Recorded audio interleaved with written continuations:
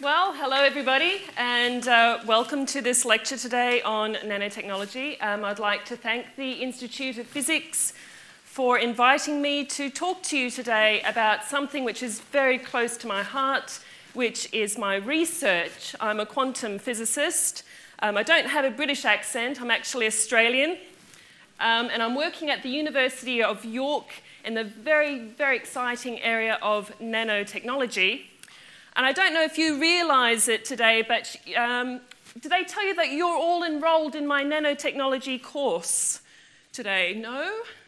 Well, what we're going to try to do is I'm going to try to give you a little bit of the understanding of what goes behind the nanotechnologies, a little bit about the very exciting world of quantum physics, and then we're going to try to build some nanotechnology right here in the Faraday Lecture Theatre.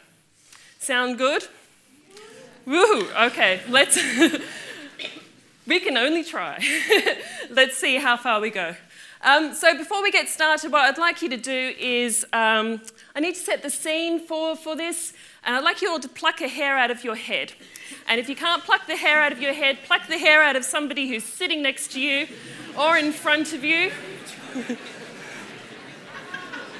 I'm serious about this. Next to you would be fine. And have a look at this hair. Seriously, have a look at this hair, okay? Because all the technology that I'm going to be talking to you about, all of the technology on the nanoscale is within the width of a single hair. Now, how do we do the engineering of these technologies on such a small scale? And that's what this talk's going to be about. So what I'd like to do for you is to play you a little bit of a video to get you in the mood for the nanotechnology. N is for nanotechnology, the study of things less than 1/1000th the width of a human hair. These are the building blocks of nature, and they can be rearranged to build some amazing things. Like a light bulb that never burns out, or a car that can think, or a cell phone so small an ant could use it, or a shirt that can give you directions, or a tiny computer that can hold every book ever written, or maybe some things we haven't even thought of yet. All in less than the width of a human hair. N is for nanotechnology, and it's brought to you by HP, a leader in this science of almost limitless possibilities.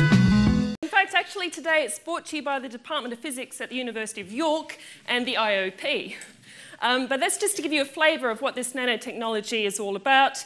It's about quantum physics, because when we get down to the scale of the atoms, which is where we're really trying to do the engineering for nanotechnology, we need to apply the quantum physics in order to come up with all these fantastic new devices that you have. But this is where we actually started. Can you believe it? This was the world's first computer. It was called the ENIAC.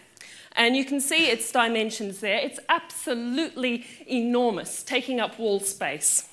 And it was used for very simple arithmetic calculations. And we've come a long way since then to this. I mean, who doesn't love technology? And technology is getting smaller and smaller. This apparently is the world's smallest optical mouse. You can see the size of it relative to the human hand. This is actually a concept phone, which I will show you a little bit about in a video a little bit later. And it's a phone which I'm actually involved in helping to research and to design. This is a Nokia phone. This is an iPod. Who's got an iPod? Who's got iPhones? Hands up. Who loves them? I mean, I absolutely love technology. I mean, really, you know, this video that we saw where you can get the mobile phone so small that an ant could use it. That's what I want to design, basically. So this phone that I was telling about, I want to play for you another video which will explain to you just how wonderful this new technology is. And I will talk over it so I can give you some explanation of it as well.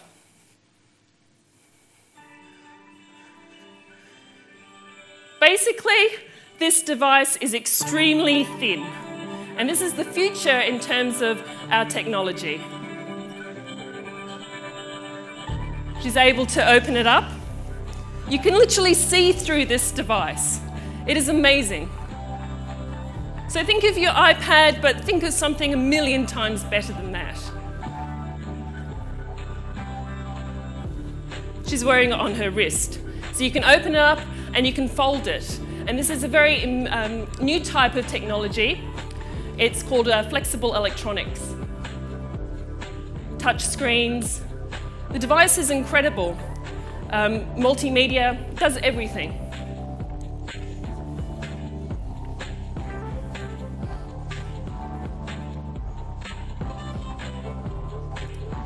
And this is what I was telling you about. This is the new technology, the so-called stretchable electronics. And you'll see that there was a bit of material system which was bending. And this is called a graphene, which is a single atomic layer of carbon atoms. And you can be very proud in the UK, in 2010, the Nobel Prize was awarded to 2 physicists at Manchester University for their work on this amazing material called graphene. And because it's so thin, it will open up the door to all of this amazing technology. Oh, you can even buy your groceries with it.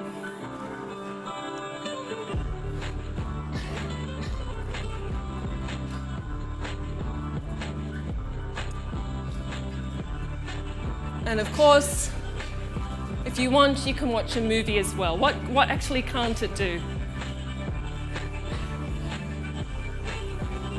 Now, who wants one of those? I do. Yeah, okay. So we're in the process of trying to make this technology. Another type of technology that I'd like to introduce at this point here, because we're getting, as I said, right down to this nano scale, and our controllability of these nanotechnologies is amazing. So I want to introduce a type of technology called a quantum dot, which is literally a group of atoms, a very, very small number of atoms together. This group of atoms here, you can see, depending upon the size of this little cluster, it will fluoresce at different colours. Okay, now this is an important bit of technology which we can use for making sophisticated new devices. This here is the solid-state version of it. This is a quantum dot in a little region of a semiconductor. There's this little space here, and inside that little space there are electrons. And we can tune the energy levels that the electrons have available to them.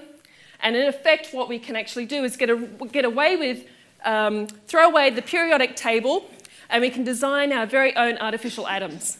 So I want to give you a bit of a taste about that now, but we're going to talk also about the physics which makes this possible. So again, welcome to my course, Nanotech 101. And we're going to talk a little bit about the quantum physics, which is the physics behind these technologies. It's the physics down to the very, very small scales, the world of the atoms, basically.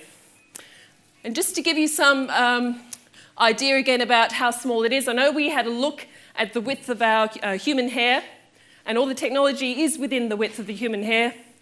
But this is another way we can actually appreciate this scale. So if we have the Earth here and we have a football, the ratio between the diameter of the Earth and the diameter of the football would be the same as the ratio between the diameter of the football and the diameter of a nano object, the so-called buckyball, which incidentally is made up of carbon atoms. So this is incredible if you think about these scales and trying to engineer on that level. How do we actually go about doing that? Well, again, we need to have some understanding of the world of the atoms, and we need to have understanding of the quantum physics which is driving this world of the atoms. And the quantum world is probabilistic. Okay, so this is a challenge in terms of our engineering of the technologies on this scale. We're dealing with a world which is run on probabilities. So how do we actually work with that? In fact, you can see a very famous physicist here, Professor Einstein. He didn't actually like the consequence of quantum physics, in that the very small world of the atoms, how can this be possibly run on probabilities? He felt very uncomfortable about that. And he said very famously that God does not play dice. Well, actually, he does, and this is the reality of what we have to deal with when we're designing nanotechnologies on these very small scales. The other thing that we need to have an appreciation for is what's driving the technology. So all the technologies that you have, the most important character, we call it character, that we need to deal with on the nanoscale to get you those technologies that you so love is the electron, which is a negatively charged particle and one of the fundamental particles in the atom. And another property of the electron that we need to understand to build the technologies is what's called a spin, which is its intrinsic angular momentum. And you can think about this in terms of a bar magnet. And there are two types of spin, and we have either spin up or spin down. So you can imagine your bar magnet is orientated one way or the other, and that gives two flavors of these spins. And all the world of the atoms and the electrons and our understanding of it all goes together in the design process and the quantum physics on top of that. And these electrons are very, very sensitive to their environment. And when we're doing the engineering, we need to have a very good understanding of how these electrons basically think, you know, what they like to do, what they don't like to do. How can we control their atomic environment to get them to give us the technologies and the designs that we're trying to create? So it's a very complex thing, but we get a little bit of information from the quantum side. So in terms of understanding these electrons, how they relate to their environment is extremely important. So if you have a material system which is made up of positively charged ions, then the electron which is negatively charged is going to feel that. And because electrons are negatively charged themselves, they will also respond to each other. And in quantum physics, we say that an electron who looks like this is well-dressed. And this is an actual term that we use in quantum physics to describe an electron which feels its environment quite a lot. And if it's not feeling its environment, it's actually looking like this, which is an undressed particle. And of course, these electrons, as I said, they're negatively charged, and they respond to each other. And they do something like this as well on the nanoscale. And this is what's called correlation. So they will move together, and all of this understanding is essential if we're going to design new technologies which need the electrons to give us new nanoscale devices. So if we go back to some of the quantum theory concepts that we have, we go back to this important physicist, de Broglie. And one of the conjectures that he came up with was this concept of quantum physics called wave-particle duality. And so he explained this in 1924, and he was a young physicist at the time. In fact, this was part of his PhD work. And after this, he was actually awarded a Nobel Prize. So that's, something to, aspire to. It's a pretty amazing feat for a PhD student. So his proposal was that electrons could behave as waves. And again, this goes into trying to get to the root of our understanding of the nanotechnologies and understanding of the fundamental particle which drives them, namely the electrons. So we can have this link between the wave properties and the particle-like properties, which is what de Broglie told us was a fact. And on the macroscopic scale, I mean, this is the thing about the quantum theory, is that we don't actually see evidence of it on our scale. It's only when you get down to these very, very small systems on the atomic scale that these effects become quite pronounced. And just to give you an example of that, if we were to calculate the de Broglie wavelength of a ping pong ball, for example, so we can use this equation here, and we can work out that its wavelength is extremely small. So this is to give you evidence that objects on our scale, we don't have to worry about, quantum effects, but when things get down to the atomic scale, we do. And in fact, the wavelength for an electron can actually be quite significant, the order of nanometers. And so if electrons have wave-like properties, does it go the other way? Do waves also have particle-like properties? And yes, there is experimental evidence of that. This is Young's double-slit experiment. So light of a wavelength which is of the same order as the slit width here will give a very nice diffraction pattern. But you can think of, well, what would happen if we had not light, but if we had electrons, and electrons were going through two slits here. So we can heat up this little filament, and we can eject electrons from it, and we can conjecture what would happen. Well, classically, what you think would happen is that an electron would go through either this slit or this slit, and you would get this effect building up on your screen. But what was shown by two physicists at Bell Labs, Davison and Germer, was that what you actually get if you do that experiment with electrons is you get a wave-like phenomena. You get the diffraction pattern coming up. And similarly for light, light is comprised of particles, a fundamental particle being the photon. And Albert Einstein in 1905 conjectured the theory, the so-called photoelectric effect, in which he put forward the idea that light was actually made of particles. And so we have this experimental evidence going both ways. And again, I cannot emphasize this is a very important property to understand when we're having a look at the technologies.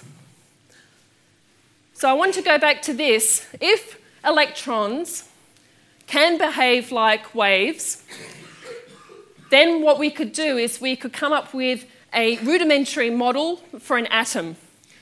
And that rudimentary model would be this box here. And we could confine our electrons into this box. And so you can imagine that each one of these waves here, which are standing waves in this box, actually represent an electron. An electron in the lowest energy level, the first excited state, and the second excited state.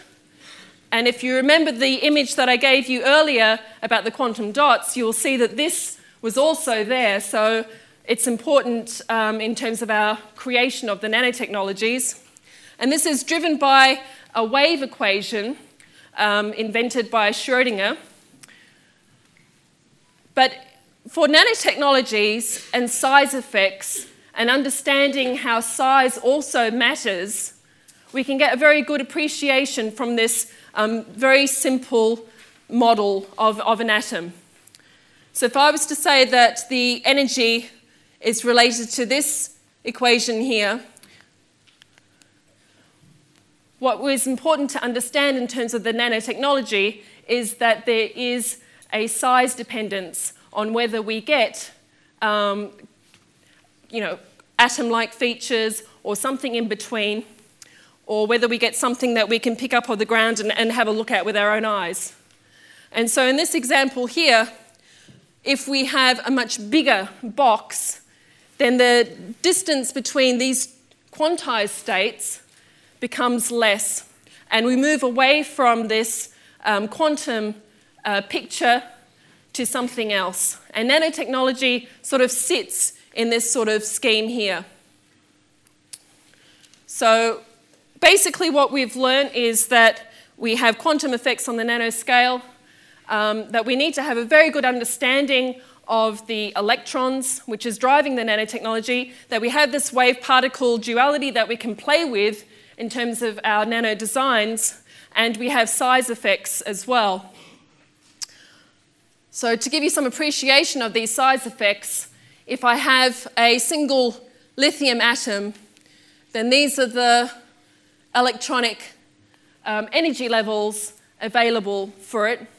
As I start to put these atoms together, you can see that these energy levels, they become more of the energy levels, and also the other feature is that the energy levels become a lot closer together. So this is exactly what I was showing you with the box. And we get to a point where we have a solid, and these sort of distinct separations between these energy levels don't really exist anymore. And on the nanoscale, we're sort of looking at this region here. So something which is not strictly an atom is something which is not strictly a macroscopic solid, and something which can, in fact, be engineered and is very sensitive to what we do to it on these very small scales. And that's just a little bit of a summary in terms of Nanotech 101. But what we're really excited about, I suppose, is the applications of this. And yes, this is definitely a reality and what we have to deal with in being researchers in this field. So we're down to this very small-scale design problem. And the question that you might have, after learning a little bit more about the quantum side of it, and having a look at the hair on your head, and realizing that we really do need to be working at that small scale, is, in fact, how do we actually design on that level? Well, in order to be able to do that, we need eyes to be able to see down on this nanoscale. And we use very special instruments, one of which is pictured here, which is an electron microscope, which uses the wave property of the electron. So, for example, if I accelerate my electron to 50% of that of the speed of light, it gives me a wavelength which I'm able to use to be able to see right down to the nanoscale. In fact, I can get atomic resolution with that. That's why I went through and told you all about the particle wave duality and so forth, because we use that to be able to do the engineering, and in this case to be able to see down on those very small scales. So this gives us atomic resolution, and then we get very nice images like this, which is a strontium titanate crystal, and what you're actually seeing there are atoms. So we can use these instruments, these electron microscopes, to do many things, not only to have the eyes to look down on the nanoscale, but we can use them to manipulate the atoms on the atomic scale as well. And some very intelligent researchers at the University of Wisconsin-Madison, and this is why I've got this object here. This is a bucky badger, which is their mascot, which they use for their football matches over there. And what they did is they made a nano version of this little bucky badger. And this badger is so small that you can fit 9,000 of them onto the head of a pin. That's how small that is. So that gives you some indication of how we can control things on that sort of level. And these are actually made up of carbon fibres, incidentally. So if we have this level of control on this very small scale, what does that do in terms of leaving open our engineering and how we design with it? And quite a while ago, in 1959, a very important American physicist called Richard Feynman gave a prediction in terms of what he thought this might look like. And of course, they didn't have the ability to do it then. So this is definitely a prediction. And he said, but I'm not afraid to consider the final question as to whether ultimately in the great future we can arrange the atoms the way we want, the very atoms all the way down. And he said this in a popular lecture that he gave. And in fact, this is what we can do today. This is our level of control that we have. And from there, we've gone to develop all different types of nanotechnologies. This is probably one of the earliest examples. This was in the late 80s. IBM researchers using a special type of electron microscope to grab atoms, in this case xenon atoms, and to move them around on a nickel surface. And they were able to spell out the words IBM with that. We've since moved on from there to various types of nanotech objects, going from layered systems, which is shown here, so very thin atomic layers, in this case cobalt with a copper layer sandwiched between them both. And this particular structure here can be used to manipulate the spin, which I told you about, that is the intrinsic property of the electrons. And in doing this here, we can apply an electric field to this system, and we can turn on and off how the electrons are aligned across the layers.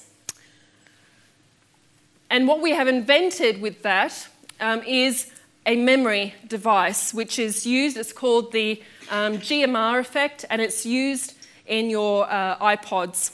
So this technology has come to fruition, and it's actually something which is used in your devices now. We can control how atoms grow on different surfaces. So this is literally a picture of cobalt atoms on a platinum terraced material. And as I was saying, we can arrange these atoms as well. We can put them in different types of structures. We can create very, very small atomic scale atomic clusters. And we can create these devices which I have alluded to at the beginning of the lecture, which is this quantum dot. And in this quantum dot here, we have this effect. We can literally, by changing the width of this little space here, we can control these energy levels, we can control the distance between the energy levels, and we can literally get rid of our periodic table of elements and create artificial atoms from this. And that's what we have here. So as a function of the size of this system, so as a function of the size of the box, we're changing the difference between the energy levels. And in doing so, if I excite an electron from here to here, and it re-emits, and I get this colour, if we change this width of the box, if we change the size of these particles, we then change the difference between these energy levels, and we get out different colours. There are other types of applications of these nanotechnologies, and because I've spoken to you about the atomic clusters, I'd like to play this little video which will show you some of the really exciting applications of magnetic cluster systems.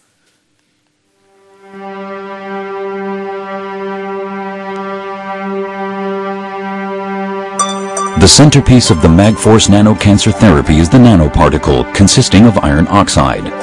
The particle is covered by a patented coating which ensures a good stability and division of the iron oxide particles in the tumor tissue. It additionally supports the process by which the particles are absorbed into the cancer cells. The small size of the particle is decisive for the therapy. The diameter measures some 20 nanometers and is thus 500 times smaller than a red blood cell. 1 milliliter of the particle solution contains nearly 17 trillion single nanoparticles. This high density makes efficient treatment possible. At the beginning of the therapy, the nanoparticles are injected directly into the tumor.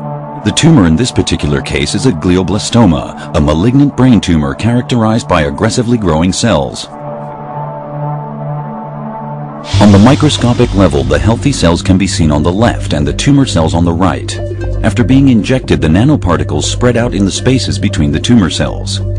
The patient now enters the therapy device in which an alternating magnetic field is produced which is of no danger to humans. This field affects a 100,000 times alternation of the magnetic poles within the particles per second, creating warmth which is precisely regulated from outside. The warmth forces the particles into the spaces between the tumor cells, which makes it easier for them to be absorbed into the cell. This application is repeated and the thermal effect increases visibly. The particles begin to oscillate, causing the cancer cells to die either from active self-destruction or from swelling until they literally burst. Tumor growth is stopped and the destroyed cells as well as the nanoparticles are discharged by the body in a natural process. Okay, so that gives you again some indication of the applications of the nanotechnology. Nanotechnology these days is not just restricted to physics, it's not just restricted to engineering, it's moving out now across many different disciplines, chemistry, biology, all working together to create something like this, which is an amazing revolution in terms of potential treatments for cancer. And this is a bit of research that I'm also actually involved in as well in terms of designing these very small nanoclusters and optimizing their properties to be able to give precisely the amount of energy when it's interacting with an external magnetic field to be able to kill the cancer cell tumor. So there's quite a lot involved in terms of the design process of that. But it's not just as I said, chemistry, physics, and engineering. Again, we're starting with the biology, and some very interesting ideas are being put forth in terms of how we can use biological systems, for example, viruses in this case, to be able to design new technologies. And this sounds very futuristic, but it's something which we're doing at the University of York. And I've got a little clip here from somebody who's also doing this at MIT.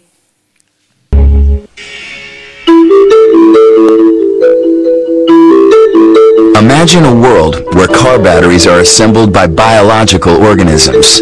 They are non-toxic, biodegradable, and very powerful. Step into the world of Dr. Angela Belcher.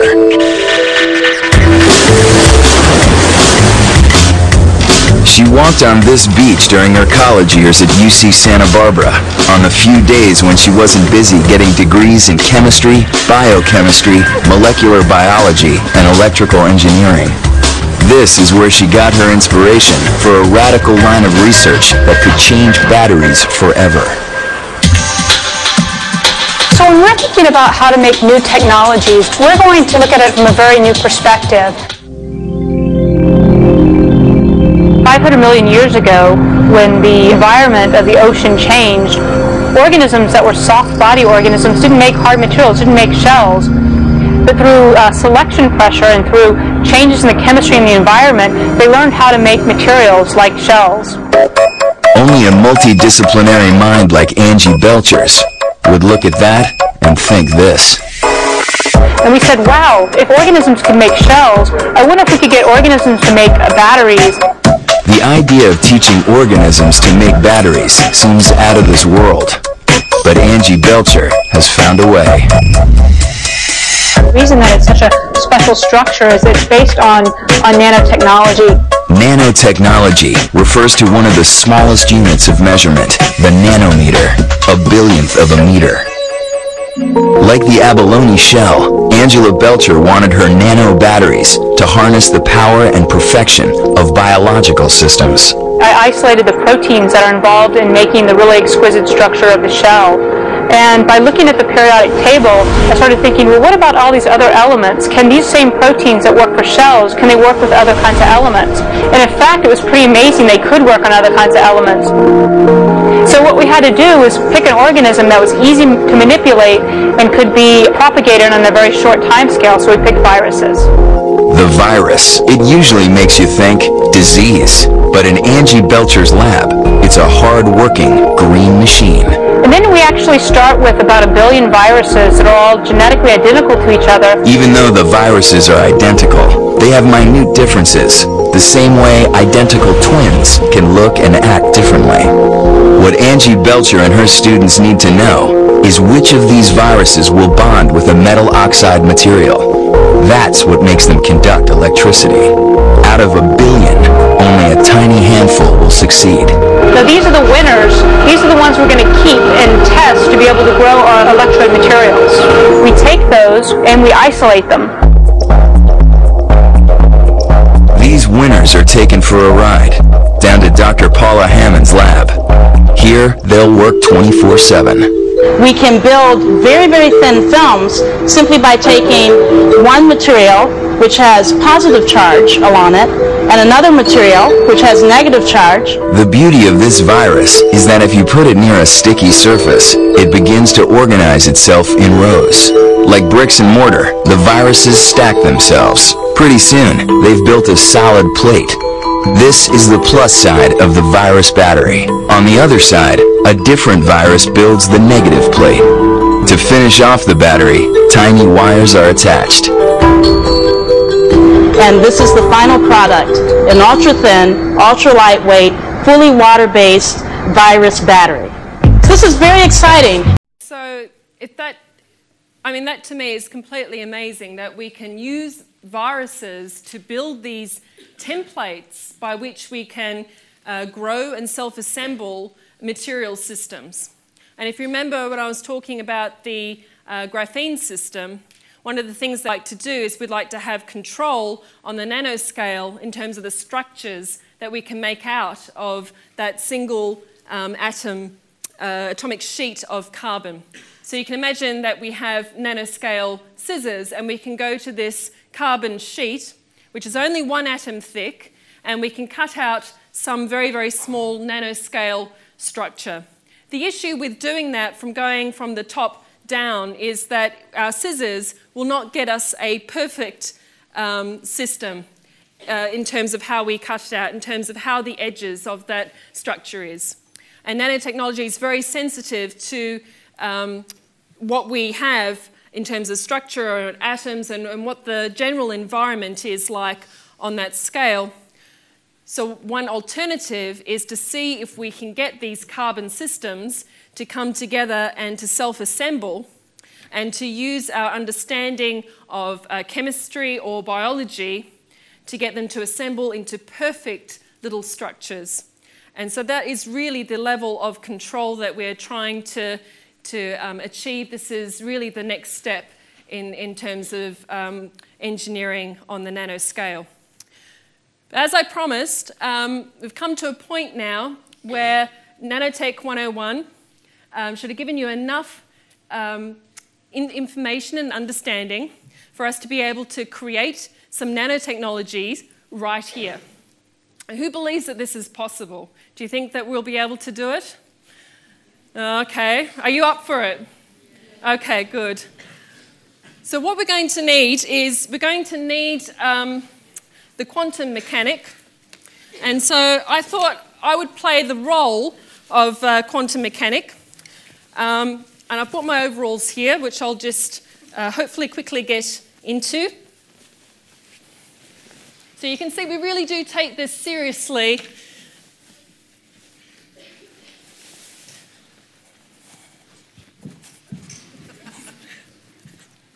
Almost there. Okay, is that convincing enough? All right, so I'm going to play the role of the quantum mechanic. Oh, the other thing I'm going to need is my spanner. So I've got the spanner. We're going to need some atoms. Let's see, do I have those available? As it stands, I do. So I have 3 atoms,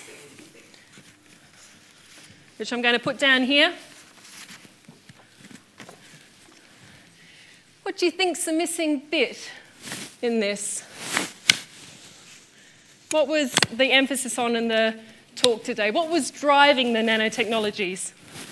Oh, electrons, okay. let's see what we can do about that. So that's what we've come so far. We've got the nanosystem, I've got the atoms. Now we have to select the electrons. And I have 2 electrons here. And I need 2 volunteers to help me to build the nanotechnology. Okay, got one person at the back. If you can get out. Anyone else? Yes.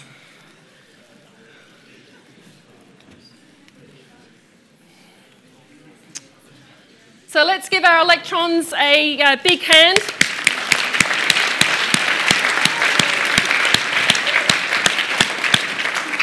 And your name is?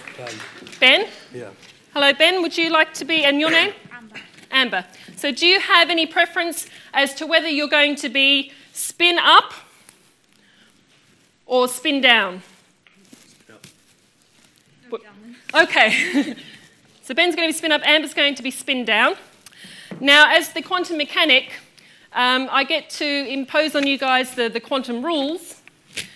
So the first thing I'd like you to do, and you've got to remember, you've got to really get into the character of this because you're negatively charged particles. Okay, so let's sort of just start off by asking you a question. How do you feel about being close to each other? From the perspective of electron. Repelled. Okay, so do you feel happy or sad? Sad. Okay, so we need to show the sad face. Yep, brilliant. But now what I'd like you to do is I'd like to invite you both to come into this nanostructure that I've got, this 3-atom system. And I'd like to invite spin down to be here. Thank you. Right on the atom. Perfect. And spin up, I'm going to have you here. Okay, and again, like I said, this is serious. This is really exactly what I do in terms of my research, believe it or not. I build these nanostructures, I use quantum theory to do it, and then I get to understand how the electrons feel and try and find ways in which I can manipulate the nanostructure to get the electrons to do what I want. That is, to give us the nanotechnologies. So I'm going to ask you both, how do you feel at this point? You feel all right because you're as far apart as possible from each other, so we should have our happy face. Excellent. A round of applause for that. Excellent. So, Mr. Spin Up, Ben, I'm going to destroy you from this state here, and I'm going to create you again here. So if you can just position yourself there. And remember I was telling you about the Schrödinger equation. Now, this is exactly what we do in the Schrödinger equation when we try to model these nanosystems. And I'm going to ask you both, how do you actually feel? Yeah, a little bit uncomfortable. Okay, so somewhere between happy and sad. Now, the thing is, in terms of the degrees of freedom, I can actually destroy my spin up here from this atom and recreate my spin up here in this atom. So if you move across to where Amber is, a little bit squishy on the atom there. How are you both feeling? Really, really sad. Okay, so let's give our electrons a round of applause.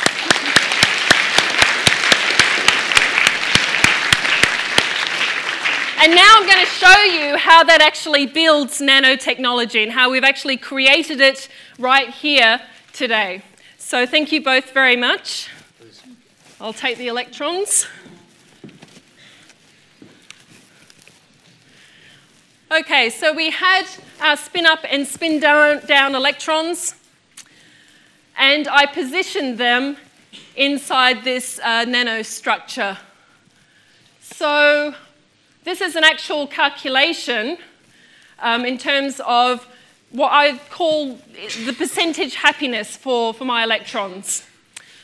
So if we have a look at this here, so even though they said that they were feeling slightly uncomfortable, in terms of the probability of whether we would get them in this particular configuration, the probability is actually highest, because it's not only how they are feeling next to each other, it's actually also the degree of freedom that these particles have. So here we've got our particle, and this particle can move from here. It's a spin-up electron, it can move from here, and it can move there. So it has some degree of freedom to be able to move within this teeny tiny nanostructure.